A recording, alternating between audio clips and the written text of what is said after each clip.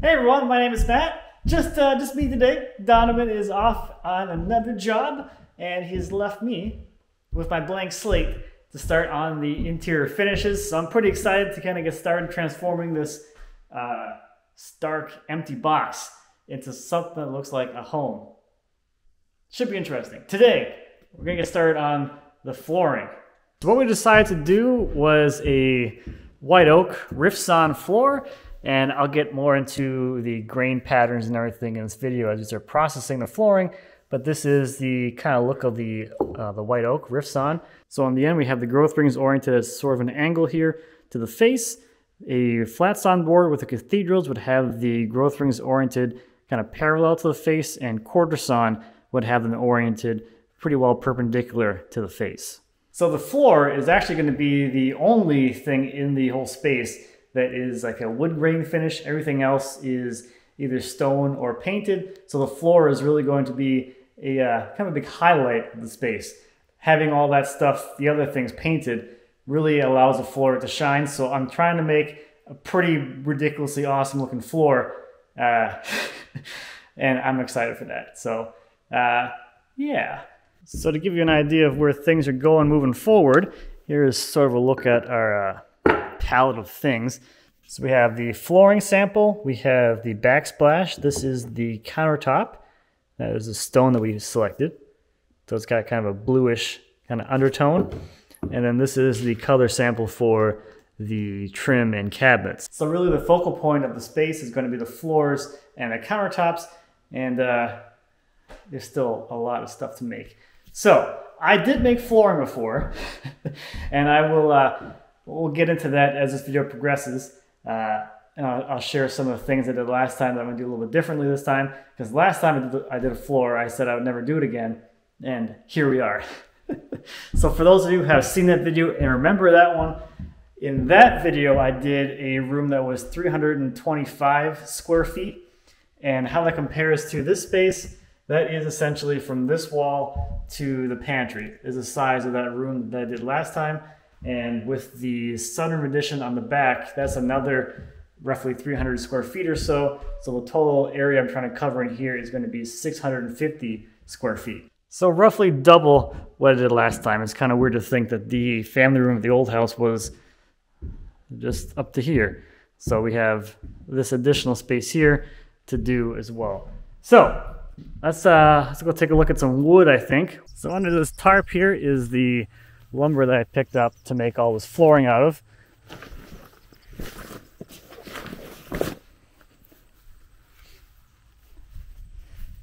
It is roughly 1,500 board feet. There's probably a little more than that there. So that should put a pretty good dent in getting enough boards to make the flooring for in the house. So you can see this is all just plain sawn, flat sawn, round the mill. So we'll be able to pull our floorboards out of all these pieces and get what we're looking for. So essentially today I'm going to start going through this pile and ripping the strips I need out of all of these pieces, trying to get the grain orientation exactly where I want it, and I'll share more of that as we start digging into this pile. But it's a pretty good sized pile.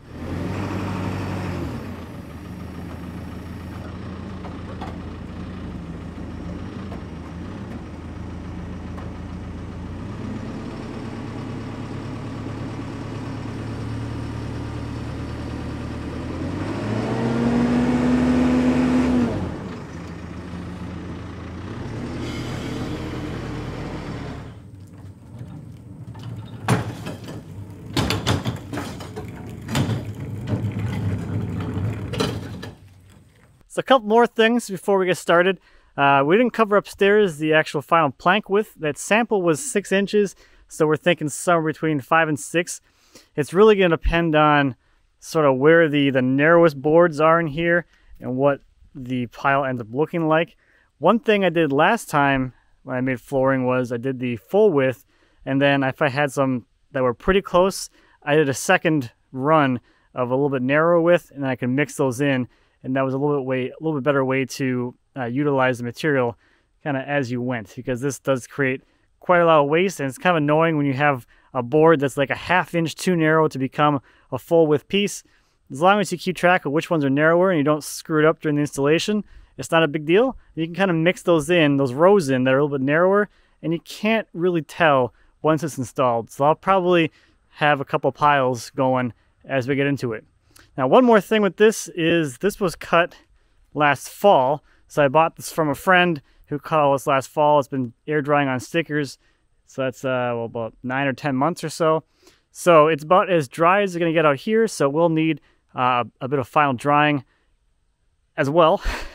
That's what I'm trying to do right now, is whittle this pile down into the pieces that actually I'm going to use, so that I'm not drying material that's just going to end up in the scrap pile.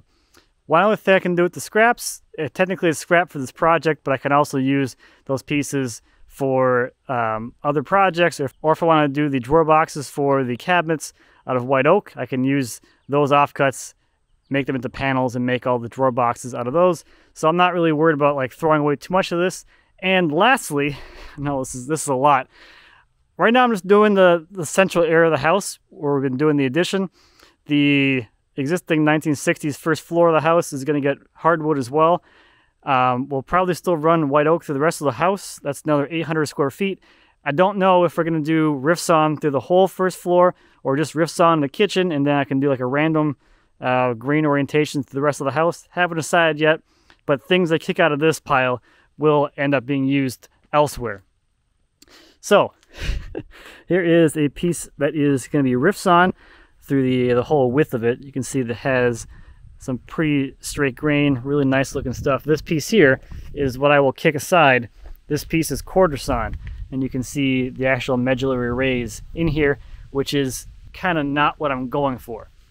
Now, one last thing is the area that I'm doing, there's a good chunk of it that's going to be covered by stuff eventually, so I don't really care what the actual flooring is under those areas. So for instance here, this whole area through here, that's underneath the cabinets or the stove. This area here is underneath cabinets or a fridge. The island sits right here, so that's underneath the island. This area is going to be covered by the breakfast nook bench thing, so I don't care that these areas here are rift sawn. They can be any grain orientation just to kind of get rid of them. Also, there's a cabinet here too, so there's a lot of areas that are going to get covered up anyway, so I don't care how those areas look, but I do care about everything flowing through here especially. Okay, so wish me luck.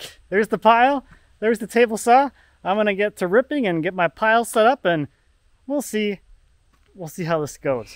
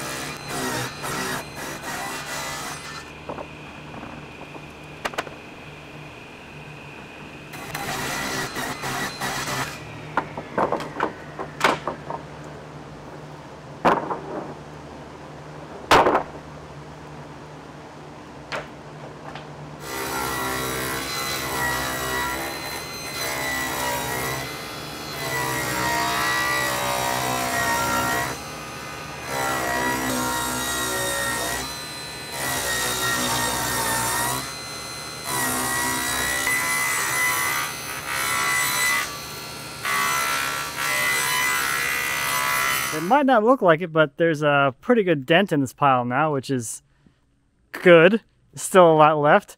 I'm actually pretty surprised how good a yield I'm getting.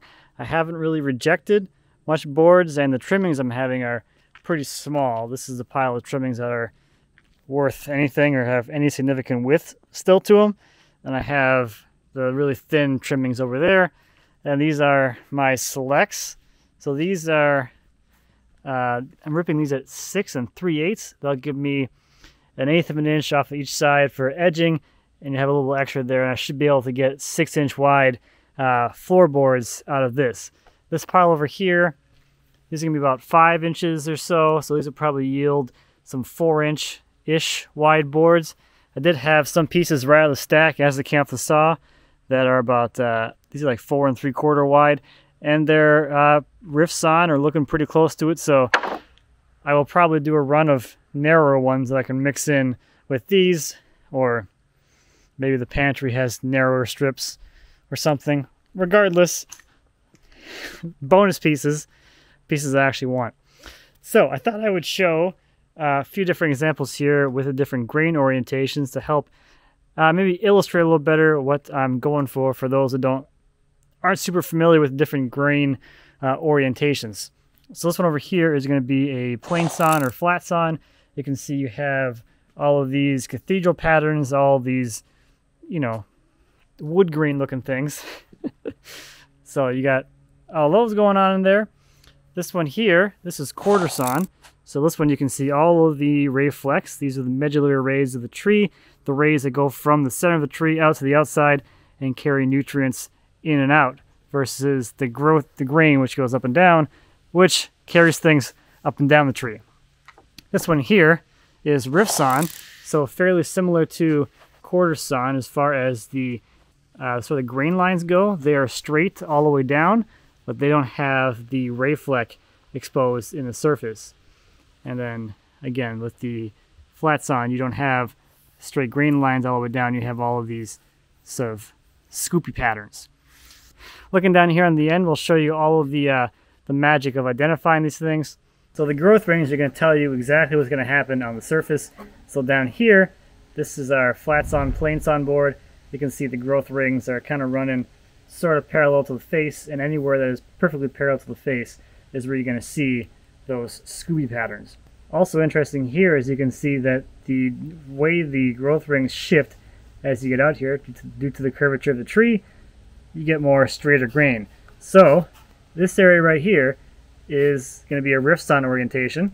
So you can see that one's got the growth rings at a little bit of an angle to the face, and that's going to produce straight grain without showing those medullary rays. Down here is the quarter sawn one. You can see the growth rings are running pretty much straight up and down. They're hitting this face pretty much perpendicularly, so you're going to get the exposure of the medullary rays on the surface. And if you look real close, see these lines that are running horizontally right now? Those are the medullary rays, and as that ray hits the surface, there it is right there. So you can see how it extends. So that's what all of these little line things are. They're the rays inside of here getting filleted open and shown on the surface. So quarter sawn white oak is nice. I personally don't like too much of it though. I think this is way too busy to have a whole floor like this. It's not my thing. Even whole pieces of quarter sawn white oak furniture feels like too much for me. I like the quarter sawn ray fleck as an accent, not as the overall focal point. So for me, having something that's going to be more rift sawn, so you have straight grain, not really busy, versus a plain sawn with all the cathedrals, I like this a lot better. It gives me the look of this without these. And depending on how the boards get cut, you might have a little bit of hints of ray fleck, because you're going to have the most ray fleck when those growth rings are the most perpendicular. But if they're off by just a little bit, you'll have some ray fleck, but they won't be these giant blob things. So as I'm working through this pile, I'm basically just looking at the end grain, trying to pick out what section of the board is going to be the most rift sawn. So this guy here, you can kind of see, I have my circular saw because easier to see the growth rings if I clean cut some of this.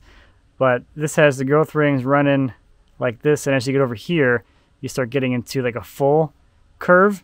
So it's kind of curving like this, and then as you get to this side, they get more diagonal because the curve would have continued up over here.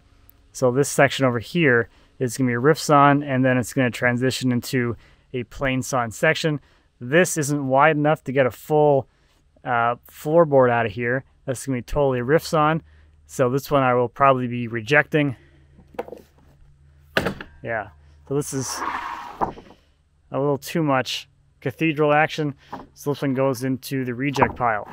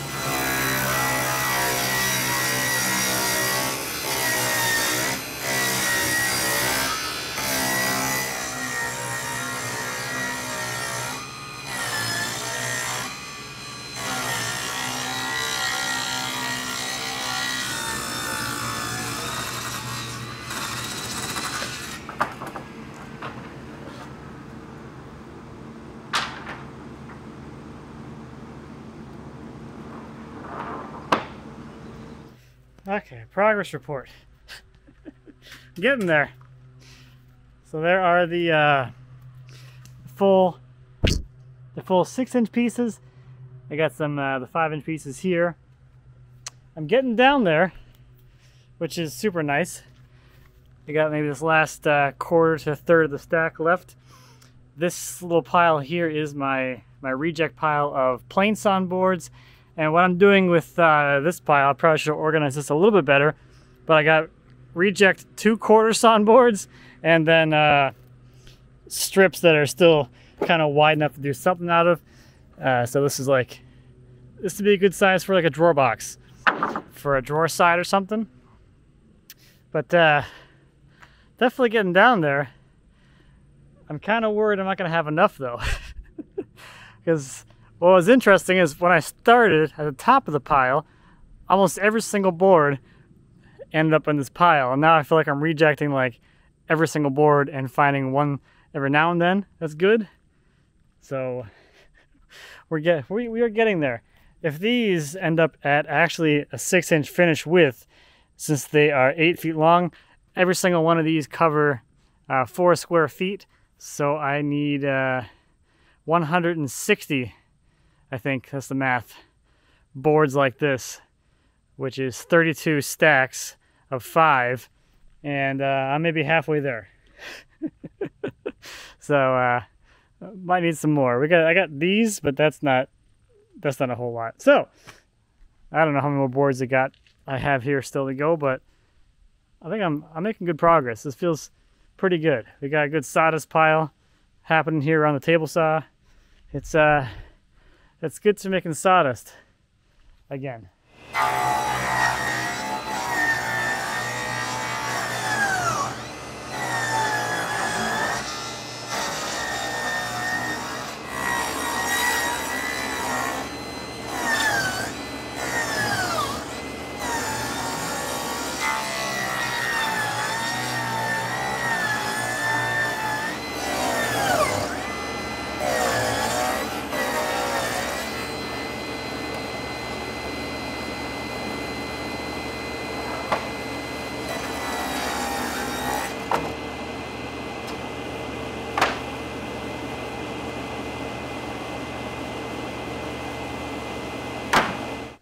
Okay, I think that's it. Time is it? Almost 5. So I started at 11, had a break for lunch, so well, almost 6 hours. I enjoyed it. This is, for me, pushing wood through a table saw for 6 hours is a dream. So here is the stack of 6-inch boards. That is pretty darn close to what I need. I think when you add the the 4-inch pieces onto there. This should be pretty darn close to enough. Here are the flat sawn boards, which I just completely rejected. There's not enough width in there to get a piece of rift sawn out of. This is boards that are like 2 perfectly quarter sawn. Like, look at the giant Rayfleck on this one. This has got some giant Rayfleck. Don't want that. And we got some narrower stuff. So I'll have plenty of material to use for drawer boxes for the kitchen if I want to make those out of white oak. Hello there. Things are a little different. It's been 3 months since I did that initial sort and select. It's November. Happy November. In the meantime, I've been doing this. So this thing exists now. And now that's kind of done-ish, done enough, I can get back to doing the house stuff. So I'm going to just get back to the flooring here and take this stuff for final drying. So we're going to be taking the white oak here over to my buddy Eric's and running it through his vacuum kiln. Since these don't have much moisture in them, it should only take a couple of days, maybe 3 days in his kiln to get these down from wherever they are right now, probably 12 or something, down to like 6 to 8 or something. So not too long. We'll get a moisture reading when we're at the kiln loading it and everything. So I got the actual flooring I selected here. I've got the pile of extra stuff. The kiln's 1,000 board feet. It needs to be completely filled. So I'll take that pile and then take some of this so we have enough to completely fill and run one full load.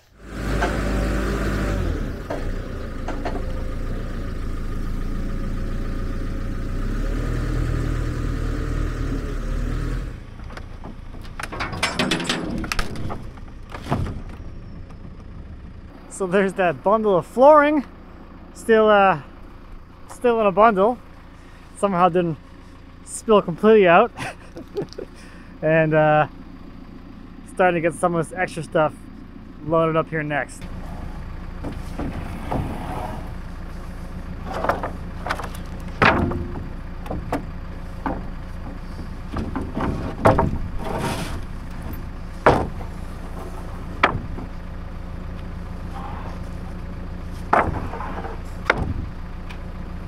I think that might be enough.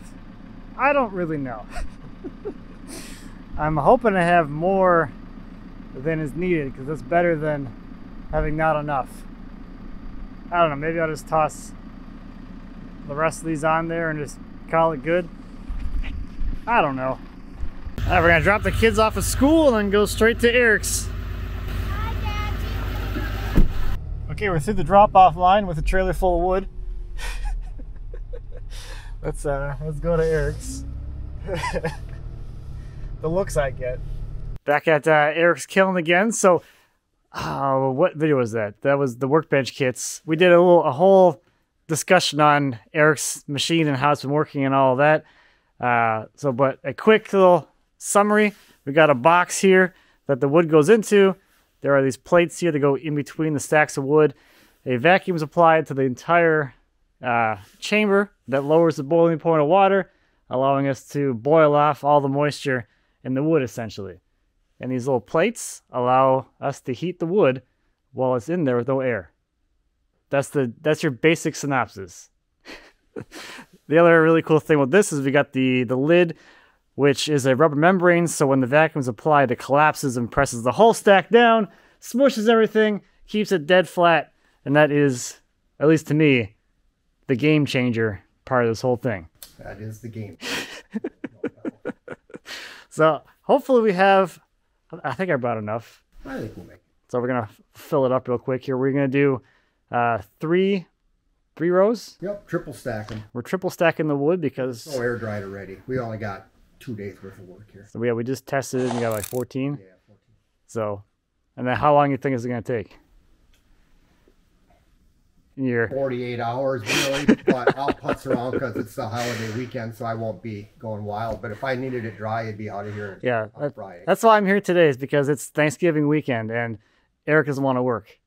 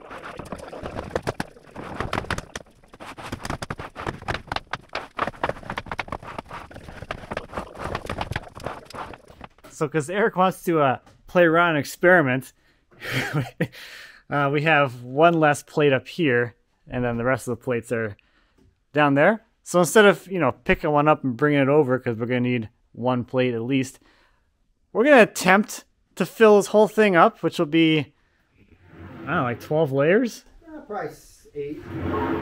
You think 8? Yeah, maybe 10. We already got 4 in there already. We're going to double her up and see what happens. So we'll be at 8 rows between plates. So what that is going to do is the further from the plate you get, the less heat there's going to be. So the stuff kind of in the middle of here is probably going to end up a little bit wetter, in theory, which means you got to run the machine longer to pull that moisture out. So Eric wants to see, like, how far from the plates he can get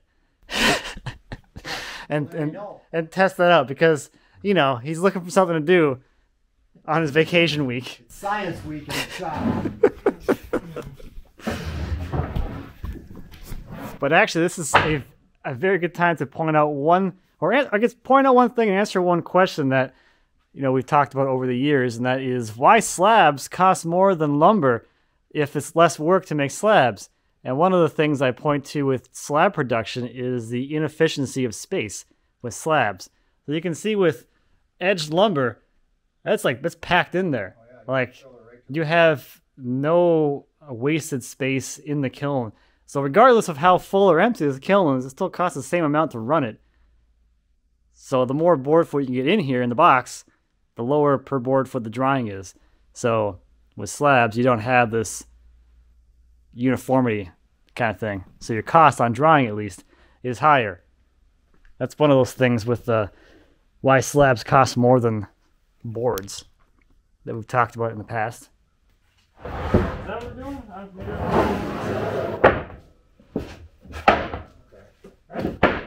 Yeah, okay. All right, I'll give you the honors. Put that sucker down.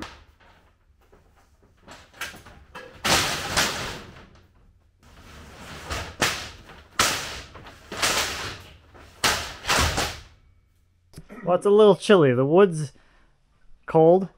Everything else is cold, so Eric's gonna get things heated up. I'm gonna take off, and we'll come back, and hopefully your experiment worked and you didn't sink too much time into playing around. Okay, we're back. It's been like 2 weeks. Is it that long? I think so, because vacations. That's right. You said something about how you wanted to take some time off. That's right. So Thanksgiving. We're assuming your experiment worked with how many rows we put in here? Was it 8? The experiment worked 5? Great. Yeah, we did, what was it, 7? Was there 1, 2, 3, 4, 5? Was there 7? I think so, something like that. It was a lot.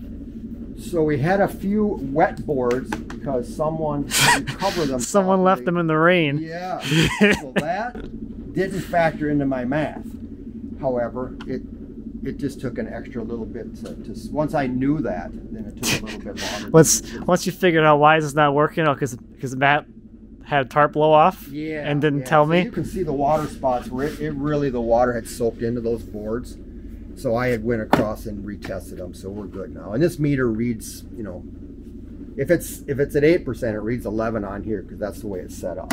So it's not reading high. You're at 5.4% on that board. Well, you're plenty good. That's plenty dry. Yeah. You're good. So how many days did you run for? I ran it for 4 days. 4 days.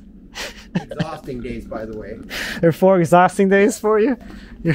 I forgot it was running on Thanksgiving. That's how you spend your Thanksgiving, is running down and checking on the wood. Yep. All right, well, let's get it unloaded and get it out of here. Look at that. Test. That's the test? If it makes the right sound? If it tinks on this, it's dry. Don't even need a meter. Pro tip.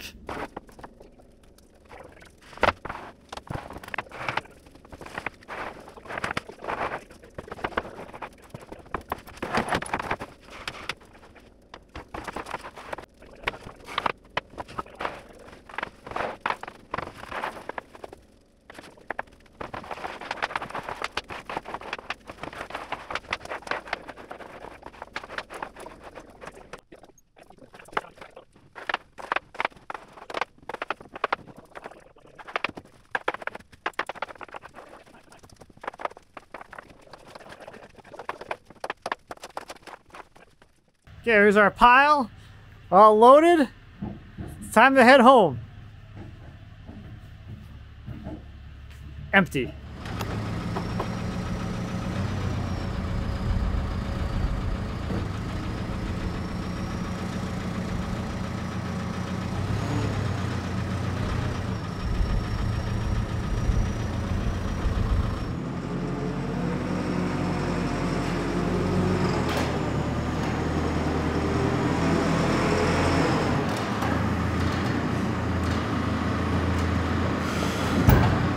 There is our stack of wood all dried and ready to be actually machined into flooring. And this brings me to the last little bit here, lessons learned from last time. So last time I made flooring, I jointed and planed all the boards into like blanks, and then I ran them through the table saw to make the tongue and grooves. This time I want to use an actual molding machine to make these because that's a little bit easier, a little bit faster to actually make, but more importantly, it should be more consistent. And that is the biggest kind of issue that I had last time. You know, running all the stuff through the machines, you know, bit by bit took some time, but it wasn't terrible. What was the worst part about it was when I got to the install. Because the setup on the table saw wasn't absolutely perfect, there was enough variability there, even with the feather boards, that the tongue and groove width and thickness or length or whatever could vary. So it was very rare that I could install an entire piece of flooring, one board of flooring onto that floor without having to tweak something, either tweak a shoulder or tweak the thickness of a tongue or something so that it all actually fit together and slid together, because it just wasn't perfect enough. And that's where all the time went, and that's where all the frustration was. Running the boards through the shop, through that slower process, it wasn't horrible. It took hours, of course, but it wasn't that bad. It's kind of like you're just feeding wood through. But when you're sitting there on your hands and knees trying to get boards to actually slide together and seat, and you have to do that for every single board, and you have hundreds of boards to go through and do that on, that gets old fast, and I have no desire to do that again. So I'm working on arranging a little more of a elegant way of machining all of this stuff this time. So I should have pretty close to enough. We'll see for sure as we get going, but at least this will put a huge dent in what surface area I need to cover. So there it is. So next time for this, we'll be turning it into actual flooring that can be installed. And at the same time, I'll be working on getting the cabinets started too. So these will be kind of parallel streams. So that's what I'll be working on, getting the flooring ready to be installed and then installing it, and then starting in on the cabinets and all that. I'm looking forward to making some sawdust again and doing something else besides building this building. So that is going to do it for this one. Thank you as always for watching. I greatly appreciate it. If you have any questions or comments on the flooring in this barn or the house or whatever, please feel free to leave me a comment. As always, I'll be happy to answer any questions you might have. And until next time, happy woodworking.